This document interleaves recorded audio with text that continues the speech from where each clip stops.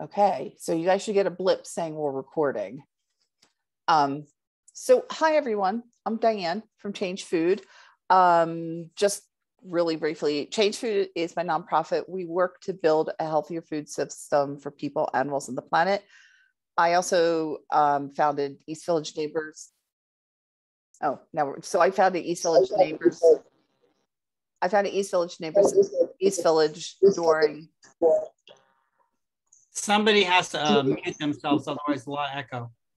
Yeah, no, I muted her. Founded the East Village Neighbors group to deliver food during the height of the pandemic. That evolved into co-founding the East Village Neighbors Community Fridge with Sarita and Edie, who are also on here, and then Sarita's husband, Caesar. So there are too many of us. We tried this last time. It took too much time. Unfortunately, there's too many for all of us to introduce ourselves live. So please put in chat who you are, where you're from, you know, the fridge you're associated with. And if you have a question or an issue you want us to get to, put it in the chat. The other thing that I'd like to do is I have questions to ask so we can have an open discussion, but raise your hand. And if you don't know the raise hand button, message Sarita. Just message one of us and we'll explain how to do it. It should be right. If you're on your laptop, it should be right at the bottom. And that way I'll call people in order. Otherwise it's too much people jumping in on top of each other. So the first thing I want to talk about is vandalism and theft. We've had two experiences with the Chelsea fridge and the East Village fridge. So Leah, do you want to sort of lead us off with what happened with you and what you think? And then Sarita, you can sort of pop in, or Edie, pop in. Yeah, so I'm Leah and I'm from the Chelsea fridge in Manhattan. And I guess 2 weeks ago, someone came and, you know, there were guests at our fridge and someone came and smashed the glass door of our fridge and like pushed over our cupboard. So it got broken. So it was clearly an intentional vandalism. And then we found out that the door was actually the only thing that was broken. The rest of the fridge was fine. So we ordered a new door for that fridge. And then we ordered a new cupboard last Tuesday. Then they both got stolen by people in a moving van the next day. So we've kind of, our fridge and our volunteers have gone through like a lot, and our guests too, I guess.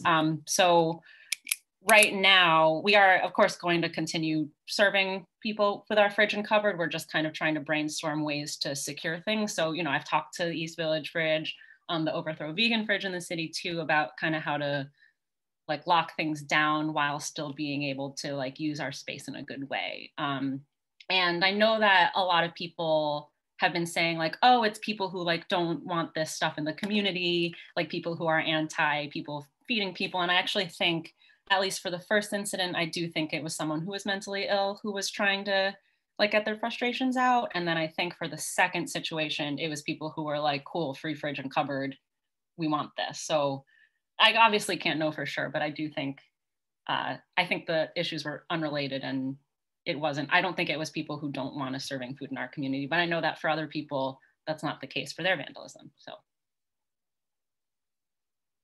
Oh, Diane, you're muted. Sarita and Edie, what happened with the East Village fridge? And then I want anybody else to jump in who might have had any vandalism problems.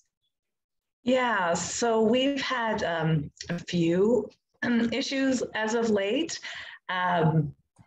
One was pretty major where our fridge was pretty much almost like someone brought a weight and tried to destroy it and totally dismantled like our pantry from where we have it fixed. And like Leah was saying, we actually, like we had our fridge, our first fridge last year, a year ago, toppled over just like by some drunk person in the middle of the night. That wasn't a big deal. Then we got another fridge and we actually, our fridge and pantry are bolted to the ground pretty securely.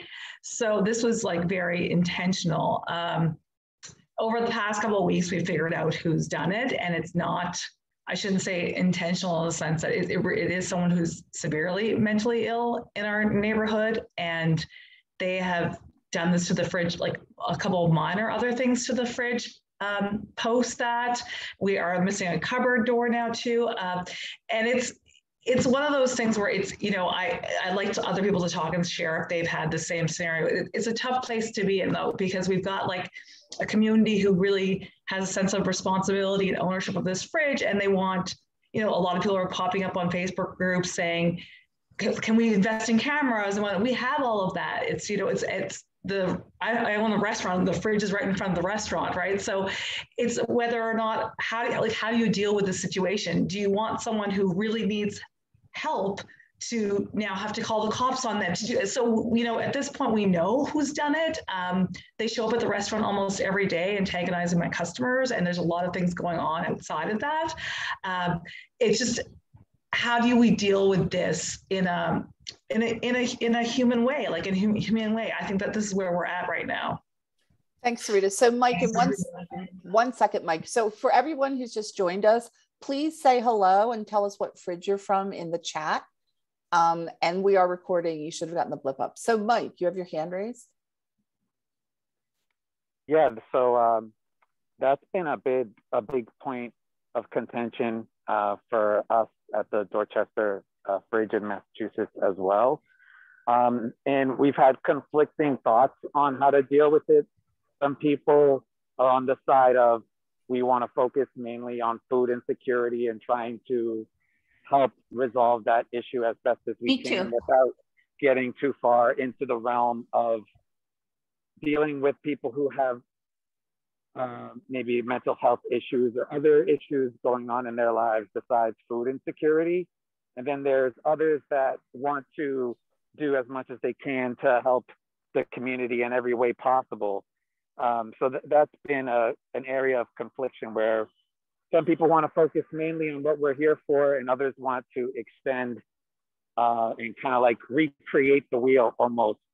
And I'm trying to just guide those people into services that are already existing rather than us trying to help these individuals directly. But we've had similar issues with vandalism from guests. And also we've had issues with racism at the fridge. We're in a very diverse neighborhood, many different cultures, melting pot. So we do unfortunately see a lot of that. We've had some incidents of assault take place at our fridge as well. I don't know if that happens with other fridges, but we have had that happen. So I don't know if I have any like solutions on how to resolve the problem that you mentioned. I think for me personally, I want to just focus more so on the food insecurity aspect of the work that we're doing. And maybe, you know, other people in this call share similar mindsets. I'll mute myself. Thank you. Thanks. I want to just jump in and say one positive thing. Sorry, I'm Edie from the East Village Neighbors Fridge. One positive thing that came out of our vandalism is that it was almost served as a huge fundraiser. I mean, people were so generous in helping us, wanting to give us money to help repair the fridge. Of course, our generous sponsors, Sarita and her husband, took care of repairing the fridge. So all of that money now we can use to buy fresh fruits and vegetables for our fridge. So that is one positive thing that came out of it, is that people care so much about it, the fridge, and they want to keep it going. And they were very upset that it was vandalized. So for new folks coming in, just please say hi in the chat. Also raise your hand because there's so many of us if you want to jump in. And Ernst, I just saw your comment about assault cases happening in Brazil. Do you want to share what's happened there?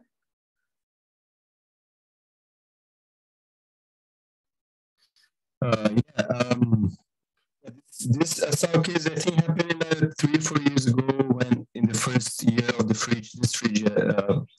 You know what, Ernst, we're having trouble hearing you. I don't know if it'll help if you turn off your camera, if the sound will be better.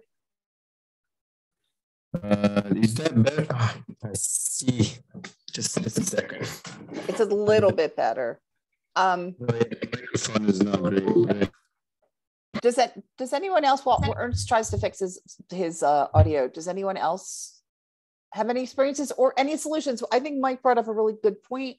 I think we did this at our fridge, which was not dealing with the mental health issues ourselves, unless one is extremely qualified and part of but to direct people to social services. I don't know if we ever did. We were going to post places people could call on the fridge if they were having challenges, and not that that person might, but somebody else at the fridge might. I mean, has anyone else had issues with, like Mike mentioned, the racism issue? Like, how do you deal, like if you're at the fridge and people start fighting? I'll jump in again very quickly. Just that we had an issue with one of our older fridge users who's in the senior center. And so I contacted the senior center and they spoke with him, and that seems to have been a better, we haven't had a problem with him as far as I know again. So that's one way you can do it, is just, if it's people are in special housing situations, sometimes they have support. Okay, great. So, well, our next question is about problem people. So first, let's talk about, and I think Leah has a story on this, about the public and challenges we might be having with people at the fridge. Leah, what's happened with you? I know East Village has had problems too, but what's happened with you and how have you dealt with it? How have I dealt with it? I am still trying to figure that one out. But so we have a guest right now who I met maybe like a month or so ago, and she seemed really nice. She seemed really like excited about getting fresh food. And then, she wrote an angry email to our host about like, she went to the fridge at 10 p.m. and because she was there, she's Latina, she was like, no one came with food, so you guys are racist against Latinas. And I like looked at when we dropped off food, and it was like, once we're done with food for the day, it's because we just don't have any more food to give. It's certainly not because there's Latino women at the fridge. So I like wrote her back and explained how everything works. And then she basically just kept email. She must have been sent like over 60 emails at this point. I've heard that she's exposing herself. She'll pull her pants down and try to sit on the vegetables. She'll yell at people. She'll like videotape people trying to catch us being racist, which we're not doing that, so it's fine. But she started, I'm actually in New Jersey right now because she's been walking around the streets asking people if they know where I live. So I didn't really want to get the cops involved. But one of the emails she wrote, she took credit for the vandalism, which I actually don't think she did. I think she thinks she bullied us into closing. I don't think she has any idea that anything broke or that anything got stolen. So I did have to tell them, like, there is a person who took credit for this. Of course, the cops basically said, like, once she threatens to kill you, then you can come back to us. So I was like, that's cool. And yeah, I just don't know what to do about her at this point. And I actually emailed Edie about this because I was like, so now that she knows that our volunteers and guests are going over to East Village, she's been heard saying, I'm going to go over to 12th Street and shut them down. So I'm kind of at a loss because it is a weird situation. I don't know who to talk to that's been through something this specific. And she's very much at the point where she's not going to accept any help. I kind of don't know what to do because I would like to not wait until she threatens to kill me. Oh so I'm not sure what to do at this point, if anyone has any ideas. Does anyone have any ideas? And Mike, I really apologize. I put your hand down because I thought it was from before. Mike, do you want to, Todd, I see you physically have your hand up, so you can jump in. Yeah, I was going to comment. I'm actually a legal aid attorney, so I work with a lot of people over many years with mental health issues. And it very well may be that she does harm people or does not harm people. I think that's an important thing to try and figure out, because often people are known. They're known to providers, they're known to outreach workers. And sometimes people are, and I'm not, that's why I say reach out and find out in the community, because a lot of people use aggressive behavior as part of, because they're very paranoid, in order to keep people at a distance. So I'm not saying you shouldn't be concerned about your personal health and well-being, but I think it's important to reach out to the outreach community workers in the area. They would probably almost certainly know her and would let you know if she's really just all about bark and not bite. I'm not sure if that's comforting or not. You know what, Jennifer also put in the comments, I feel like a social worker partnering with the fridges might be a good alliance. That's something for everyone to think about. If you're concerned or you are having problems, maybe try to find a social worker who would want to volunteer their time, and maybe volunteers could have their number and call when it happens to bring the social worker out to do, you know, what Todd also said, and then also contact agencies to see if she's known.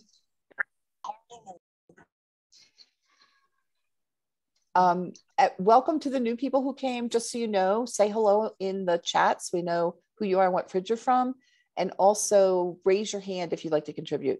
Nicole just said, how do we find a social worker? Todd, do you want to, can you answer that? Well, you know, there are outreach teams. I don't know of, I'm in Boston, so we have, I know the Boston outreach teams. I think, you know, even the police will know the outreach teams, believe it or not. They will know who they call when somebody is acting out. Hopefully the police are being smart about this and not intervening themselves, because it is a sensitive issue. And that's why you have people who are really should be well trained and in the community to work with this kind of issues. Because when people are in our community, that's life, you know, and we have to figure out, should we be concerned or not. But I would talk to anybody in the area, even call up the local you know, mental health, if you just Google local mental health outreach, there's usually almost always street outreach teams that are in the area. Jennifer, I see your hand. Wait, you just put yourself on mute. There we go.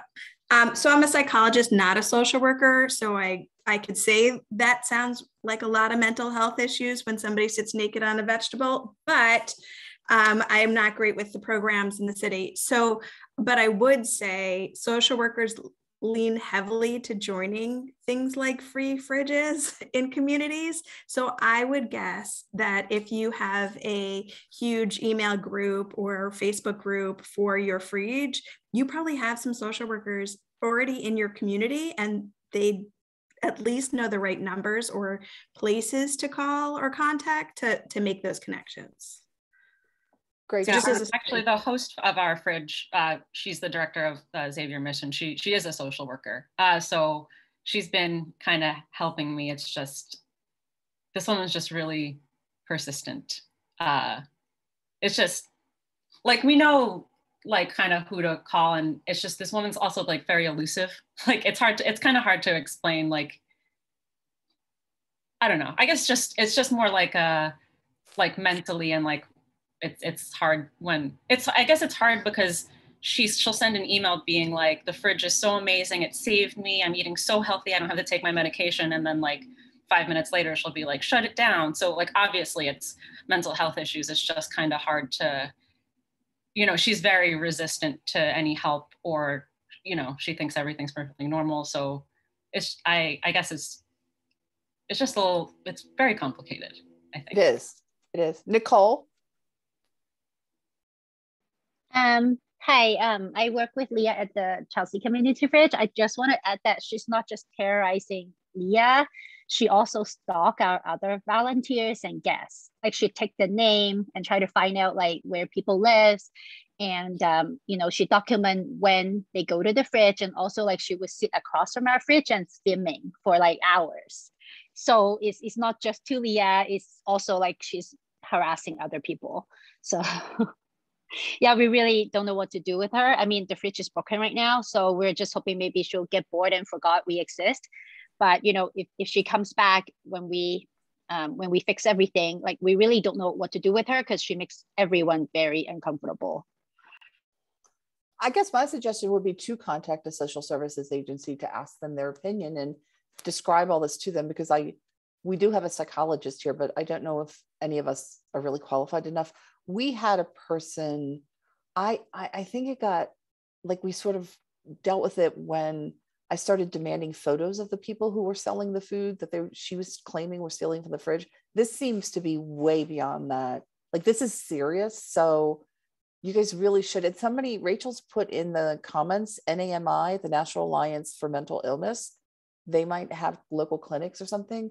Because I do know there was someone who came to the fridge with his social worker when he was there, and he, was somebody who was a little challenged. So I don't know. What I would ask everyone is, if you're dealing with this issue and you come across any suggestions, to let us know. I will have everyone's emails from registering, because I think this will become a problem. Like, if you haven't had this problem yet, at some point you will probably. Ernst, I see that your hand's up. Do you want to say something? And thank you. Yeah, I want to Nicole. see if my microphone works this time. Yes. Thanks. Yeah, I think I'm gonna try to share what we had here relating to this. Also tying with the previous question about salt, I think is all kind of the same solutions that we had, not really solutions. We did reach out to social workers. We had actually this fridge in particular here in Brazil had a huge volume. So I think it is not the average fridge. So we had, like, right now it has 700 meals a day being served there. It's just a big flow. And there was about, at the time where this incidents happened, there was 300 people, each person representing a family coming every day. So this is like out of proportions of anything that we planned before we started that fridge. So there were some people who were stealing food from the fridge to sell, because all of these meals are like super high quality. There were cases of assault because the community started managing the fridge. So the houseless folks that are living in the area organized the fridge. So they would stay near the fridge. So if any issues happen, they would intervene. And then in that case, I'm talking about people stealing stuff, because we knew who was taking the food. People were coming and taking like 30 meals and then selling over the other side, like a few blocks away. And so that's when one of the houseless folks, Magrão, got stabbed. Right, he got stabbed because he was trying to avoid someone to come and take the food. And so that's the assault incident that was mentioning. And we also had several examples as the one of this lady that you're talking about, that harassing other people by the fridge, not letting people take food, and other sorts of mental health issues that we had. And the social worker said was too much for them, because it was too much really. And not because they didn't have the means to do it. They probably understaffed at the time, and they even turned people to us at some point. And us, I mean the organizer of the place, which is the business owner also. So this fridge is like in front of a bakery. So the bakery owner became kind of the social worker. He's not a social worker. He's actually now going to start training in social working, because he mediated all of these conflicts, right? So what the solution that was not really a solution, but it kind of happened in this case, is that you had a person that was not all the time there, but almost all the time there, because he was in the business. So he was already in the business, and mediated all these conflicts. And a lot of these things had to do with the disability, mental health state of a person that sometimes we call disability. It's actually because there's so many other things that are going wrong in that person's lives, because they need so many things. And we're talking about mostly housing and food, right? And so, and I think the solution here, the problem with this solution of having someone that is a mediator that is constantly all the time there, because the volume of food and people was so big.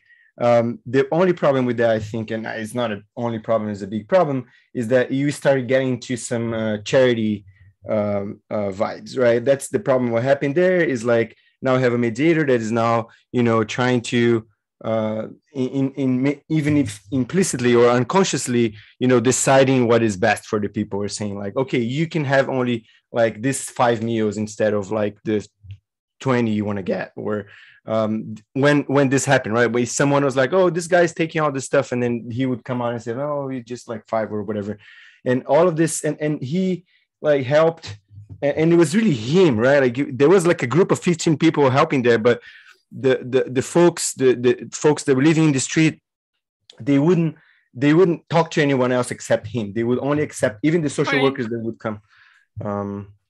And so, yeah, I think that was the issue, is that you had a person that is now overstaffed and then is dealing with that, those cases, case by case all the time. And you getting, he helped a lot of people get housing. He helped like 40 people get houses, that he sometimes even like paid the houses for folks, or, you know, got jobs. You know, a lot of people got jobs that he helped folks get jobs, like small jobs that, and so I think the problems got solved. The other thing they did was, you know, having working hours, which is something that we never want to do. But then they opened the fridge from like 6 to 6. I mean, that is definitely a solution. And so all of this, I think there's a lot of things that can be done case by case, but the problem here is that you risk getting into charity, and I think there's a big risk, and so I think that's the fine line. Okay, thanks so much, Ernst. And Mike, do you want to? I saw your comment in the chat. Do you want to pop in? Yeah, thank you. I don't want to like overtake everybody else. I'll try to keep it as brief as I can. In terms of possible solutions, something we did was we tried to coordinate better our larger food donation drop-offs, so that we have volunteers on site that are able to distribute things as equitably as possible. We also tried to host food drives on days where we knew we were getting large amounts of food. I know every fridge is different, and every fridge runs off of volunteers. And believe me, I know it's not easy to find volunteers to be able to help, but I found that was one way that resolved some of the issues where people would get upset if somebody is taking 20 of a particular item and they're unable to get it. So that's one possible solution. I like the idea of limiting the hours too. That may not be possible for everyone depending on their site. But if you are able to do that, I think that would work. Also, to the point, and two people mentioned it about stealing, you can't steal something that's free. And that's something that I have been trying to stress to people that have mentioned to me, oh, this person's stealing, this person's stealing. It's all free. So like, I don't understand the concept of someone thinking that someone is stealing something that's free. That's something that still sticks in my head whenever I hear it. Not to like get on anybody's case in the chat, because obviously we're all working towards a great purpose and great goals here. But that's a mindset that I've noticed within the community and within even some of our own volunteers when they're at the fridge. It's a big issue. I mean, it's a very big issue, because Jennifer just said that 2 cars are coming and they're emptying the fridge of everything in the fridge and pantry. And we have the same belief that it's free. Like, once you donate, it's free. So it's a gift. So you can't steal a gift. Does anyone go ahead? It leads to the idea of policing. And that was something that we've fought for a long time. A lot of the original people didn't want to police the food when it came in, but it led to those problems. And that led to the racist incidents. That led to physical violence. And so we had to curtail that, or else it was just going to continue to escalate to the point where police had to get involved and we were going to be shut down.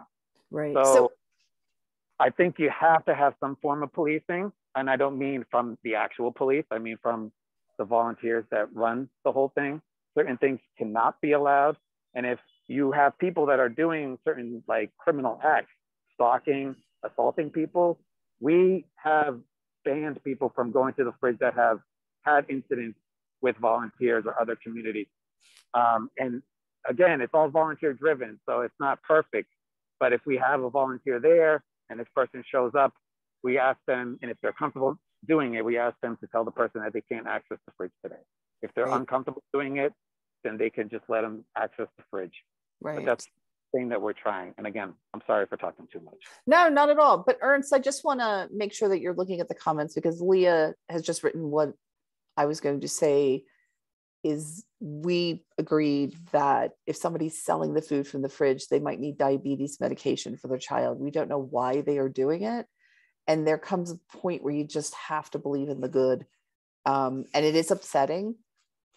Erin said it's upset. It is very upsetting, but if anyone has any solutions, and Nicole, I see your hand is raised. Do you want to jump in? Yeah, I just want to mention that like what I have been trying to do is when I drop off food, I would mention to everyone is like sharing is caring. Please, don't take everything there. You guys are all waiting for food. And then I don't want anybody fighting. And, we're all here to care for each other. And I think like, whenever I drop off, when I say that, people tend to be like friendlier and not like try to like hit everybody, try to get more food. So I think like if all of the volunteers just kind of maybe like remind people in a very nice way, like to share, I think that helps a little bit too. Obviously, it's not going to help with people like just calling and selling, but I know like sometimes, like even one guest would like take most of it, even though there are people lining up. So yeah, maybe that works. Thanks. Rachel? Yeah, I kind of want to echo what Nicole is saying. And actually, I just saw a comment in the chat from Dave that, yes, when I volunteered with West End, when we would get really large donations, if people have storage capacity, that's usually the main issue. But that is another way to kind of curtail hoarding, is to kind of, what's the word I'm looking for? Stagger, yes, thank you. Stagger the filling of the fridge, because sometimes if a fridge goes from really, really full to empty really quick, that can encourage hoarding behavior. That can make people think the food's not going to last, it's going to disappear really quick. And sometimes there's no way to avoid that. But if often that's a matter of like just coordinating within the community of volunteers, seeing who has room to host, or if you're part of a larger organization like running through a church, that can be really helpful. But I also wanted to comment a bit on the matter of policing. I know it's not necessarily actual police.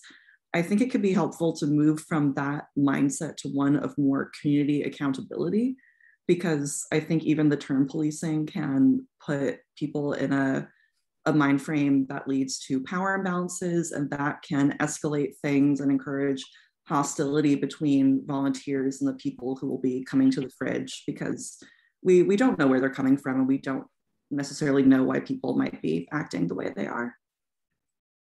Thank you, Rachel. Sarita? I raised my hand before I heard Nicole and Rachel talk, but basically echoing the same thing. We are in a position where we are able to take large donations and split them up, because our fridge and pantry is in front of our restaurant. So I have fridge space and I have a pantry space inside for us to split things up. So that really does help. We get fresh, because everyone who utilizes the fridge knows when the food is coming, right? Because we're picking up from the same businesses daily. We are getting fresh food deliveries pretty much the same time every week. So being able to split up and divide really helps, because then it does take that layer of, it's stressful. It's stressful talking to people. Like, you don't want to tell people to take less. Like, that's something that we shouldn't be doing, right? We don't know people's scenarios. So if we can spread it out that way, it's great. I think also that mindset sometimes just takes time for people to adjust to. You know, we're coming upon a year anniversary of our fridge, which is great, and we're very excited about. But I've seen an evolution, definitely on our Facebook page, where we will, people used to post a lot of angry things about saying people are stealing from the fridge, and we would get that regularly, and then it's a downward spiral, right? And then before you know it, people aren't going to donate to the fridge because they feel like people are quote unquote stealing from it. And every time a post like that came up, Diane, she commented right away, or now like Edie and I will do that, just kind of to shift and have people think of it through a different, or see it through a different lens. And I think that's going to be an ongoing thing, and it takes time, and we can't expect people and overnight to change about that. It's just informing them and seeing what we see, like as a fridge that operates 24/7, and my employees see this fridge like 18 hours a day, I can only explain to people what we see and how much it's getting used in such a good way. Whereas there's a lot of people who will focus on this, like 0.2% of negativity around it. So I think it's just, again, it's a matter of like giving information to people that you have to inform them of what's actually happening at the fridge. Thanks, Sarita. So I just want to get to a couple things in the chat. Gayleen, I saw your comment.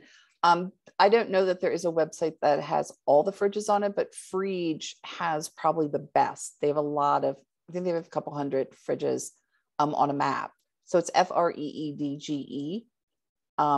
Check that out. And Dave, about consciously setting aside part of a large donation, we do at East Village Fridge. I do a large delivery of fruits and vegetables every week. And the person who gets them, she will generally hold some aside so we can stagger it. Joseph, we have found it's best not to have standard times for delivery because that does make the issue of people loitering, which somebody, I think Mike Z said they have a problem with. If people know the exact time stuff's going to be there, then you can have people who will start to loiter. So we actually prefer, some of our stuff has to be set because of restaurants or bakeries closing, but we try to stagger it so that people don't know when it's going to be there. I also have another question regarding that, though. Sure. On the topic earlier that they were speaking on about how, well, like from what I'm thinking about, like if I know Ernst earlier was talking about how there was a stabbing at one point, and how if the volunteers are present when the food gets distributed, there's much less likelihood for unwatched or unseen crime to occur at the fridges. So I was just a little curious on people's philosophy on that. Like if the volunteers are there, like there's less likelihood for people to like hurt others, it seems like. Before anyone answers, I just want to jump in really quick. Please, anyone who's new to fridges, don't think that like all they're doing is being vandalized and people stealing. It is 99% of people who are at home cooking food, and like but it's these small percentages are creating huge problems. I do want to talk, Mike and Nicole, did you just not lower your hand, or did you guys have something you wanted to contribute? Okay, Rachel. Sorry. To lower my hand, sorry. That's okay. Rachel, did you want to jump in? Sorry. Yes, I did, but I actually just forgot what I was about to say. So that's okay. Just raise your hand again. But I want to jump in too, and I think Sarita is going to lead us off with not just having problems with the public. What do you do with problem volunteers? Right. So I want to begin again saying that our volunteers, like 99.9% of our volunteers, are amazing and awesome, and we appreciate them and couldn't do it without them. We have had like a handful of people who've been trying to set their own rules for the fridge, I guess. And Leah, I think you and we had the same person months ago. And that's fine. She actually, well, not fine, but she caused a problem for a couple of fridges and now doesn't seem to be volunteering, I don't think, for any of them. But as of late, I have a volunteer. We have a volunteer who she's trying to just basically be in charge of the fridge 24/7. Like she's there almost 7 days a week. When she's not in front of the fridge, she's standing inside of my restaurant. She runs around like, you know, I've had to talk to her many times, so she'll come right into the employee area. She'll run downstairs. She'll do things that she's not authorized to do, and kind of be aggressive with people who are trying to wait for things in the fridge, and doing her own kind of policing as to who gets what. And, she's gotten a little bit better, but it was really difficult at first because it was one of those things where you really appreciate a volunteer, but then they, and you say yes to one thing, and the next thing you know, this one woman is just pushing for more and more and more, and trying to do things her own way, and was not even on our WhatsApp. I didn't realize at first that she wasn't even on our WhatsApp group. So I kind of call her like she's our rogue volunteer. She does do some really great things, but it's tough. And I just want to know if anyone else has had issues in this or how they dealt with that.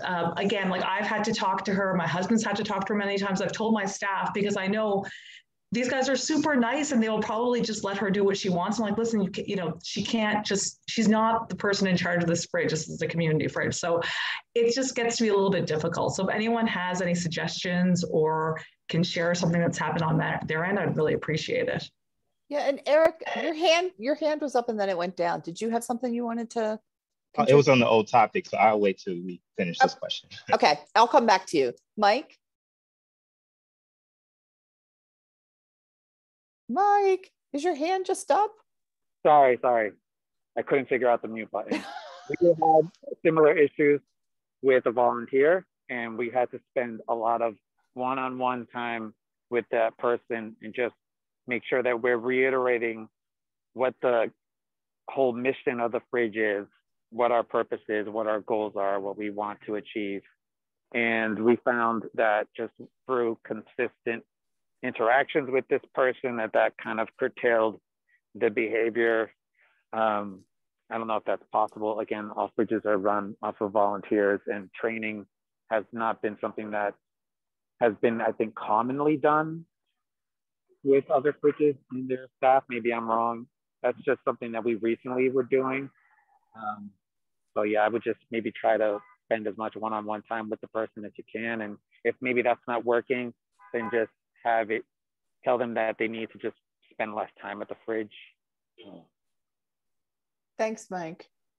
Eric, you want to jump in now? Yeah, my thing was more about the stealing of food and the policing of things. And so I'm with the Love Fridge Chicago, so we're a little bit over a year old now. And one of the things I've been doing the past year is I do building instructions, but also delivering food. Is just talking to people. It's amazing to hear those stories. And the issue around like kind of the stealing of food, right? Where I always feel like that's another opportunity once you find out those stories. So two of the big things are sometimes those people are reselling that food, but to other people for different reasons. Maybe the fridges aren't accessible to some people, right? In terms of ADA accessibility, or maybe they're carting it off to another place to sell it because they can't get to that fridge. It lets us know we need to put a new fridge somewhere else. But to hear those stories, but also the idea of like the scarcity mindset too. So, and some of the conversation I have with people, we don't care if you resell the food, like at all. Our problem is most of the time people know that the food is free, so they're not going to buy it from you. So you're wasting food, right? So having that conversation, we don't care if you steal it, do not waste it because we're trying to rescue food. So having that conversation, or the biggest thing is just kind of showing up when people are taking the food and like, take more, right? The internet scarcity mindset usually solves the problem. And that's easier said than done, but that seems to be the root of the problem with the taking and hoarding the food. Those are great suggestions. Thank you so much. Frank, I see your hands up. Yes, guys, thank you. Just want to piggyback on what you guys are saying. Frank Gonzalez here, Lower East Side Unity Fridge on East 9th Street and Avenue B as in boy, Alphabet City, downtown Manhattan. And pretty much it's, yeah, we're in the process of getting a new refrigerator. It was vandalized, but the food comes in, it goes out. It's a no judgment zone. There's people taking the food, going up the block on 14th Street, which is a huge, like, just problem going on right now. So I just wanted to share that. Thank you. Thanks, Frank. So I want to get to Erin's comment because it ties in with this. And I hope she might have left, but I'll make her watch the video. So she said Lafayette Community Fridge has been making big community meals over the last few weeks, and they dropped 40 or so off on Fridays, and they're gone within an hour. They think something sketchy is going on, possibly with the host. So they don't want to police anyone, but they notice it happens every time that they stock it. And they're getting messages from people around the corner that said, as soon as they post that there's food there, everything's gone. So they are concerned that the host might be involved with the food coming out. Any thoughts or advice on how to go forward and address this issue? Now, I know that we've just been talking about this issue in general, but what do you do if, let's say, Sarita, who hosts these Village Fridge, starts but what does anyone have any comments or suggestions on if a host is taking food from the fridge? Jennifer? So did I mute myself? Okay. You're okay. So we are in a parking lot of a very generous dry cleaner, and his employees were very generously taking whatever they could get like on a daily basis from the fridge. And so they have the right to do that. At the same point, other people were wanting stuff and there was nothing left. So we were trying to balance that a little bit carefully and very like mindful that we're in this man's space, right? You know, and we don't want to upset his employees, and we also think they have a right to the food. So we just gently reminded them that it's for everybody, and we want to make sure there's enough to kind of go around. They could take, we have no problem with that, but just take what they need, and that was, you know, and then leave the rest kind of thing. That's and it seems better. Great, thanks. Frank, your hand is still up. Did you have something else you wanted to say, or can we lower it? And as we wait for him, let's get to the next one. So the next one is, it's another question about volunteers. There's burnout, the reliability of volunteers. Do you guys feel that you still have the same involvement that you did during the height of pandemic? And if not, what are you doing? And then what can be done to excite volunteers to want to stay and be part of it and not burn out, et cetera? The floor is open. I'm going to call on someone. I mean, Sarita and I were just talking about this, but, you know, we definitely at the height of the pandemic, you know, like last year, there were tons of volunteers, tons of people who are like, yeah, I'll pick up every Friday evening. And, you know, now that things are opening up and people want to do other things on Friday evening, totally understandable. People should for sure be going out, living their lives safely. But, you know, we both were talking about how, you know, there's 2 or 3 volunteers who are doing really everything, just, you know, and they're volunteering for all of it, but at the same, and it's great because it's like, you know, someone has to pick it up. And if they want to pick it up, that's awesome. But, you know, some of these people are picking up every single day. We're also aware that, you know, they have kids, jobs, other lives. And we, you know, we want to we want to make sure that everyone's taken care of, you know, not just the guests, for sure. The volunteers all work so hard, and we trying to figure out how to like protect everyone, but while still building the team and, you know, still being able to like hype everyone up and get people excited to keep saving food and feeding people. Edie, do you want to jump in? Yeah, one thing we decided to do was to start doing some volunteer events, because I think the thing with volunteering at these fridges is that it's kind of disconnected, you know, unless you run into somebody there, or you run into some of the people taking the food, some of whom aren't very nice or you know, difficult. It's a little bit of a, you don't get a lot back as a volunteer sometimes. And so I wanted to really, and I think Diane, you had made this point that a lot of this is for the volunteers as well, especially during the pandemic where people were so isolated. So we've actually, we had one event in the East River Park, and then we had another event at the wonderful Lasada Community Fridge, where they have, their hosting church has a beautiful courtyard. So I think that's a great way to kind of team build as well. Does anyone else want to jump in?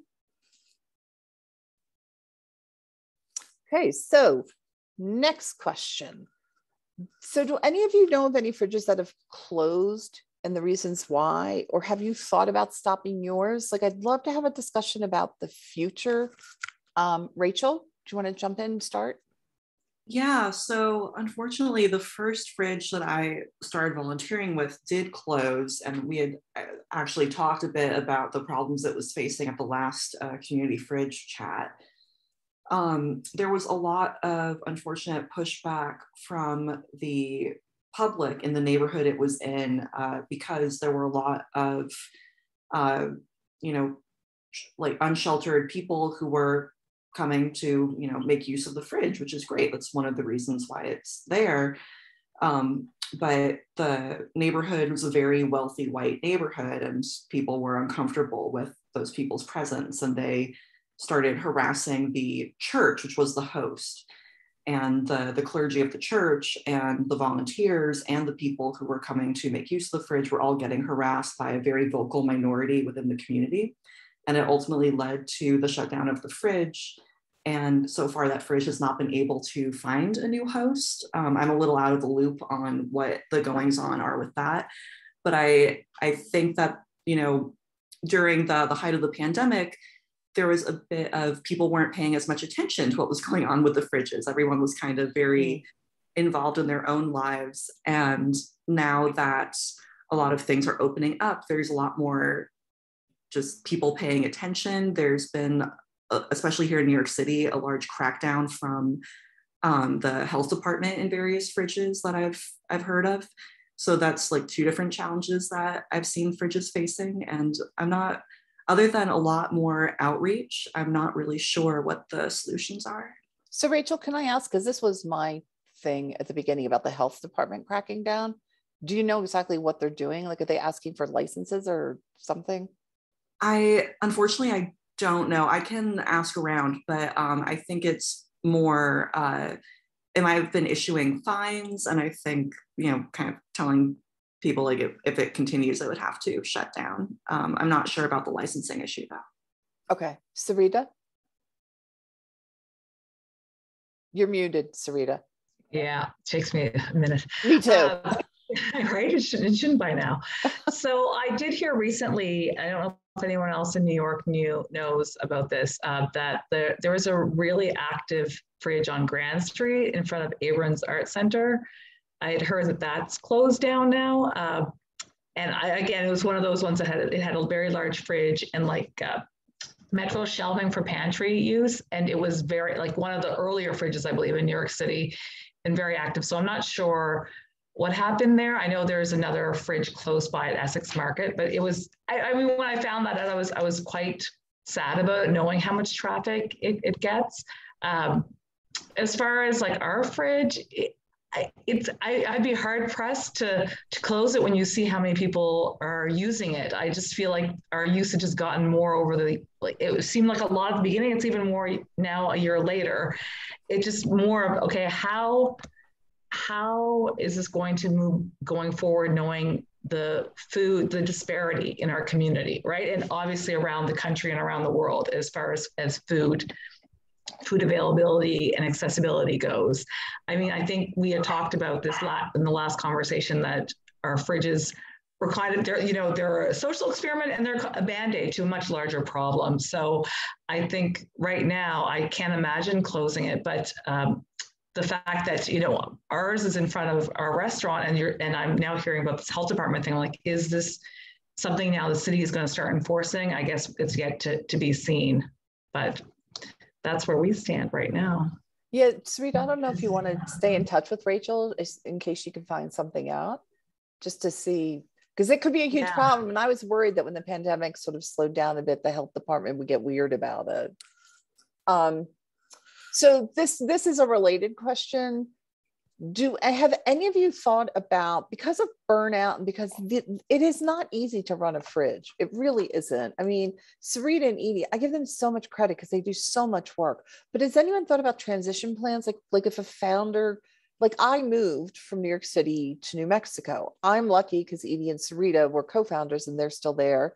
I'm still minimally involved, but not like I used to be. But have any of you come across that? Have you resolved it? Have you thought about the future of your fridge? Nobody. We're all thinking about today. Mike says, I don't know how sustainable the model is for fridges.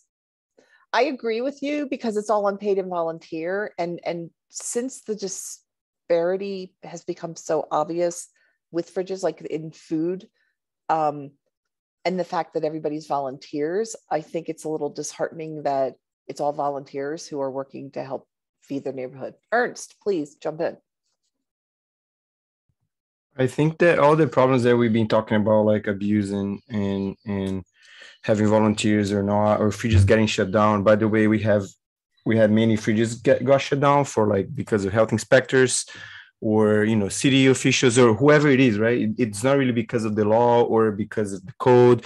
It's because someone, as you said, someone in the community didn't want the fridge because they are afraid of line of homeless or whatever, and they call the the health inspectors or whoever they think about calling, and those authorities would use sometimes whatever, article in the food code. So Right. I think the main issue is that we are trying to solve systemic problems with a fridge, and I think the fridge doesn't do that. I think what the fridge does best is to create obviously it can share a lot of food, and we have examples of fridges that do have a huge flow of food, and then that is not to be ignored, right? But I think we are dealing with systemic things, and when we are doing these things with a group of volunteers of 15 or 30 volunteers, we are still dealing with a systemic thing that is huge. And food waste doesn't exist because of this food that goes to waste is too cheap for these people to save it from going to waste, and other people who don't have enough food to get, don't have enough money to get food, that food is too expensive. So I think the solutions that we're talking about, and I think ties into the future, is that we have to get out of the fridge. We have to move beyond it. And I think there are many other examples of other sorts of mutual aid that actually can help fridges, which is like, and they've been around and they're not as sexy. I think the fridges have been, popping up in the past year with the pandemic, because it's something that people say, oh, this kind of new, is like a little strange that you have like this thing in the street and then everybody kind of like trust each other. And like, actually that thing's not really the trust problem, or these things that we have, all the problems that we're talking about, like people getting too much food, or, these things, is because we don't have a community organization in all levels, right? So I think this is where we need to go. And at least that's what I've been trying to do, is connecting with anybody that is doing other sorts of mutual aid. And I think you guys in New York are also probably doing the same thing. And I've seen a lot of examples of that. But like community farming, food forests, or any other sort of like community organization. And like when you say, I'm going to reach out to a social worker, you can have the social worker is sometimes, I'm not saying we can all do the works of social worker, but what is lacking sometimes for a person that is going through a hard time is not a social worker, is just someone to give them attention, someone to talk to them, for example. And I think Eric was saying that like some folks were trying to reinvent the wheel and then recreate things that already existed. And sometimes I think that the reason for that is because the things that already exist don't really, if they're running a charity model, they don't really serve the community, because the community doesn't want to have, someone in distress, doesn't want to have some trained social worker to come and tell them what to do. And I don't think these problems are easy to solve. And I think they're all hard, but I think the way forward is to go beyond the fridge and think like, how can this fridge be connected to other sorts of mutual aid, and how the fridge can help, right? Those other mutual aid initiatives and be helped, right? How we can, I think that woman in Dallas, I know if you guys in Fort Worth heard, is the Funky Town fridge. She talks about the fridge hive, right? I know if you guys see her, and then she always like fridge hive. I think that's what it is. I think that's the solution, is the fridge hive, is what we are doing right now. So yeah, I'm just gonna. I think your points are extremely valuable, and thank you so much for that. I work on a program called Plan Eat Share, and food forests are part of it. There are people that are doing it. It is hard to run a fridge, let alone then plan a food forest and do all this other stuff. I do agree though that the future of fridges, like I thought getting community gardens to donate a certain amount. I think Edie had put in here that City Harvest is coming up with a program, that the city of New York puts food in fridges. I think that it's a matter of getting volunteers who are going to come in, who are going to say, okay, I'll be the contact between your fridge and a food forest or something like that. But I don't think the people focused just on the fridge can do it all. It's we're not getting paid, and that's where it gets like, and it is a Band-Aid. I think we all realize that this is a stopgap Band-Aid solution, which is absolutely necessary. And fridges feed people that food pantries don't, and that people that don't get to it. So I think it's something we should keep talking about. And I'm interested to see what other fridges do, like how they are expanding beyond just a fridge. I just think with the volunteer issue, it's tough. But Nicole, do you want to jump in? Yeah, I just want to mention that I think the struggle is really to get volunteer to like maybe step up and do more managing duties, because I think most of our volunteers, they just want to pick up when they can pick up. And that's it. So I think a lot of these other programs are like connecting with other mutual aids efforts. Like, again, it takes a lot of time and effort, and, you know, Leah cannot do it all. Like, I try my best to help, but, you know, we, at the end of the day, like, we don't get paid. We all have our lives. I think the struggle is really to, where do we find volunteers that are more into kind of expanding their duties and like do more, instead of just like picking up or like tidying the fridge and things like that. Thank you. Dave, do you want to tell us what you just wrote in the chat? I think you have a good point. Well, it may be a good point, but it is still in early days in my thinking.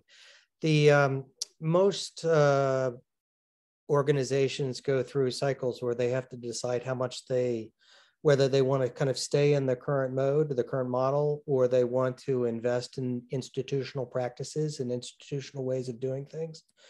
And in this case, we're still in very early days, I guess about roughly a year for most of the fridges.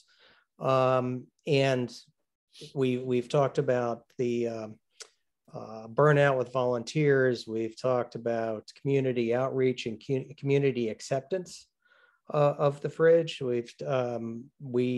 I'm thinking that we probably need to attract more donations from a broader swath of donators in the community. And so to accomplish this, one of the things that I'm thinking about, and we'll talk to our others at our fridge about, is how do we create both a marketing and outreach, or incorporate marketing and outreach more systematically to all of the stakeholders, so that we have a way of attracting we have a story to attract a steady stream of volunteers and refresh the volunteer base, that we have a story to take to donators, that we have a story to take to the community so that we get more community support or sustained community support for the fridge through good times and bad. But it sounds like we're at that many people here are at that same place where, are we going to keep the current model, and what happens to the future of the fridge? Likely pretty uneven results. Or do we invest in institutionalizing a few things so that we can leverage it? So thinking about having a web presence that has some data on it that shows progress. That same data could be used for marketing materials or discussions with volunteer candidates, with donators, et cetera. So apologies for the kind of disorganized. No, God, not at all. But I do think the thing with the fridges is they are anti-institutionalization. So I think when you say that word, some people be like, whoa. I think there's another, fridge is, because some people think community fridges are fridges, and they're not. Fridges are a group of fridges under the fridge banner. I think they are collecting some data on their fridges. So I personally would like to see a hybrid where anybody with a fridge can do what they want to do. And then if people want to make it a little more formal, that's great. What I'm trying to do, what I think is important with these Zooms, is that we're coming up with ideas that we can then document and we can pass on, or we can help each other, with issues with our fridge, because it is still such a new thing. And I just, Christian, I didn't know if you wanted to jump in and actually, just speak what you're saying about agreeing with Ernst. I agree with you about we need to look at it systemically. Again, fridges popped up just to help feed people. Like, it was an emergency situation. And this goes into the future fridges, like, will they become more institutionalized? That scares me a little. When we first started out, there were people who contacted us who wanted to make apps, who wanted to like track, and they were marketing companies. And we were like, no, we don't collect data. No, it's anonymous. So I think that's going to be a bigger discussion going down the road. Let me just say that collecting data doesn't necessarily mean you lose anonymity. And I'll leave it at that. Correct. Christian, please. No, I was just gonna say, and honestly, I don't have a ton of experience with community fridges specifically, but I think my comment was just coming more from the kind of nonprofit world and sort of community work world in general, is that there's so much need, and it's so easy and so important to get boots on the ground and just feed people and just get work done. But if that also isn't coupled, and it's so hard to find a balance between the time, that's a constant challenge. But if we don't make the time to advocate or raise these issues to higher levels, I mean, as much as sometimes it falls on deaf ears and with elected officials or whoever, I just worry that we'll continue to be Band-Aids forever. Yes. And yes. So all that to say, just as challenging it is, I think it's important to look broader and to advocate when possible for legislation or zoning changes, rule changes, lots of things of that nature. And I think that brings up a good point, and maybe we can talk about this next time, because I do want to wrap up. I have one last question, but do we just want to keep it a Band-Aid? Like, I don't think there's anything wrong. I think hunger, unfortunately, is going to be around for a while. Or do we think the all volunteer fridge movement has the energy to take on systemic change and take on legislation? I'm not saying we can't, but I would love to sort of, next time we all meet, maybe dive into that a bit more. The last question I have, and anyone is free to jump in if you have something, and this is a simple but not so simple one that I think Sarita brought up, but drivers for fridges. Do any of you have drivers that pick up food? We have the ability to pick up food from a food bank in Brooklyn, I think 5 days a week, and bring it to the fridge, but we don't have drivers. So has anyone dealt with that or has suggestions? Ubers don't work. So I feel like in New York City, at least, like, you got to find the moms. Those are the, I mean, I have a car. I mean, we borrow my parents' car, which is very, very nice of them. But all of our drivers are the moms. I don't know. That's just my 2 cents. They're the ones who have the cars in New York. And least. Do they go like out to Brooklyn? So we've had some go to New Jersey, actually. Brooklyn, we had, a couple of times. It's, well, you also have to get moms who have flexible jobs. So it is a very niche person, at least for us. It's like a lot of moms who are working from home or are stay-at-home moms that are able to do it. And I know that's a very, very specific, maybe even to Chelsea. But I mean, New York City is, I'm sure there's plenty of people here, there's people in Boston and like other places that I'm sure it's much easier for them to get a driver. But for us, even me who has the car, it's like sometimes we don't want to go get the food because we don't want to give up our coveted parking spot.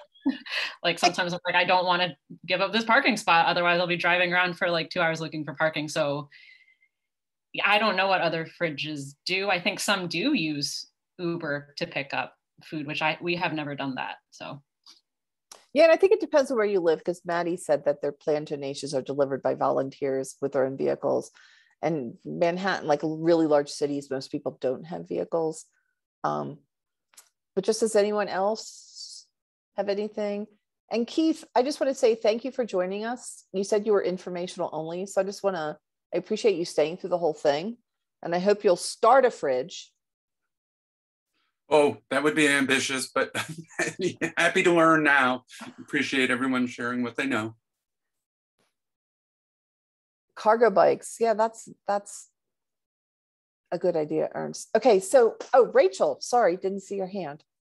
Yeah, I agree with Leah. When I was volunteering with West End, I think it was mostly moms who were the other drivers. I'm a bit of an outlier in that I've been lucky enough to have a pretty flexible schedule and access to my parents' car to be a driver. I will say that for me, and I think for other people who have access to cars in major cities, it is beneficial to have very reliable schedules to know, like, okay, I'm picking up, like I can commit to Wednesday mornings, and that's when I will be able to drive. I think unfortunately, it's when there's like last minute rescues that are the hardest for drivers. I might just be speaking for myself because it can be hard to know like when I'll be able to access the car, when I'll be able to park it again. So I can't always, drop everything and do a pickup. But if it's very like scheduled, and it sounds like the Brooklyn opportunity you're talking about would be something like that, where it's a known date and time and routine, I think that's helpful for drivers. So Maddie said that there's a mutual aid group in Seattle that delivers food to community fridges. I mean, that's an idea too, if anyone has a local mutual aid group, to see if they could post out and find a driver. Edie, do you want to, she said electric scooter. That's hard for Brooklyn, but do you want to verbally say what you just wrote in the chat? Yeah, sure. So yeah, I think it was a volunteer from, again, the other fridge, who Lozada fridge, who donated a bike, this sort of scooter. I'm actually trying to find a link to the exact one. It's called a Gillian, and the one that we have has a basket. And our issue, of course, was figuring out where to store it, but it does fold. So evidently, I think we're gonna keep it at the 6th Street Community Center is the idea. Because, a lot of our pickups, we do have carts and that kind of thing, but, dragging 120 bagels through the streets of New York can be challenging. So that's just one idea that people might be interested in. Great. Keith? Do people donate access to their vehicle, not necessarily availability to drive, but willingness to share their vehicle with volunteers? It's pretty extreme, but I'm happy to drive, don't have a car, but I'm fairly flexible, but I don't know whether that's a thing, whether people say, hey. I would be concerned just with insurance, but I don't know. I think that's why they'd have their own insurance would cover that. I'm fairly confident in saying that you're allowed to loan your car to people and have it still be covered, regardless of that individual's insurance coverage. I could see being reluctant to do it when I had a car, but I just don't know whether that happens. You know what I would say, because I got to be honest, I just got my first car ever in my life and I'm old. I would not let anyone else drive it. And maybe if I was in it, but what I would be willing to do is have you get over like to Brooklyn's our big thing because you need a car, but if you could pick up and then Uber and then we reimburse for the Uber, like that type of thing, I think people would be more comfortable. I'd be fine doing that as well. I mean, that's reasonable. I was just curious. The scooter donation sounds great. Where are you located? I'm East Village on 7th. Hey, Sarita. I already sent her a direct message. Talking on the chat. Okay, the Brooklyn, the food, but we got a food bank. Okay, we got the funds. Todd, I see your hands up. I know. I was going to say, I even though I have a car, I've actually reached out to somebody who has a van when we've had a bigger pickup, and so I think I would not discourage people from feeling people out. I think so if you have people that are just like, hey, it's an older vehicle, I don't mind lending it out. I'm, as long as you assure me you're a good driver, etc. So I wouldn't discourage people from trying and reaching out to see if people are willing to do that. Good point. That's just me because I've never had a car before, a little possessive right now. But anyway, okay. Does anyone else, please just say hi if you want. Like anyone else have a question, a comment, anything you want to say? Hi, yes, I'm just, my name's Sasha, so I'm just on the call for information. But I do have a question out of curiosity. Has anyone considered partnering with like restaurants in the surrounding areas because they already have the vehicles to do operations and food deliveries.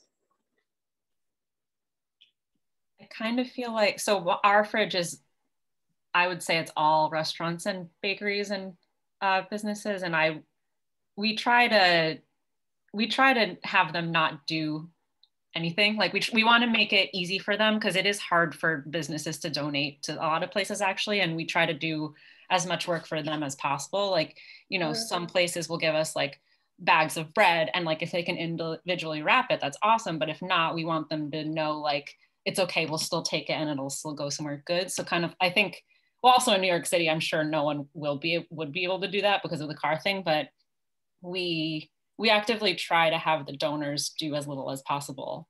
Because I think a big obstacle is that, like, you know, to pay someone on their side to do that is us asking like a little much. Right, I understand. Okay, thank you. I just wanted to jump in, Lexi. Yes, all of you will receive the recording of this. Everybody who registered for this one and the previous one will get a copy of the recording, assuming I did this properly. And then there's another, of note, people in the city. So Rachel said that people in the Bronx, they rent a U-Haul for large pickups. They split it amongst the fridges. Throwing that out there for the East Village community fridge people. Leah, I'm sure Leah would go in. Anyway, so I think that's a great idea, is to get a group of, or even if it's a minivan, it doesn't have to be a U-Haul, but that would be great. So anyway, so anyone else? And Todd and Keith, I don't know if your hands are just still up or if you want to jump in. Okay, so I'm assuming that you just, so I have no final words of wisdom except thank you, everyone. What you're doing, I'm sure you all know this, you're helping way more people than you probably realize, not just the people getting the food, but the volunteers also. I mean, the one thing I found is I felt so disconnected when COVID hit that the community fridge probably saved my life. And I'm not joking. I met so many people, volunteers and people getting food, that I loved going up there. So I hope you all feel the same. And I thank you so much. And let's do this again, maybe in 2 or 3 months, if everyone's okay with that. Okay, thanks all. Bye. Give me like a day. It'll be like within 24 hours, I'll send this out. Thank you. Thank you.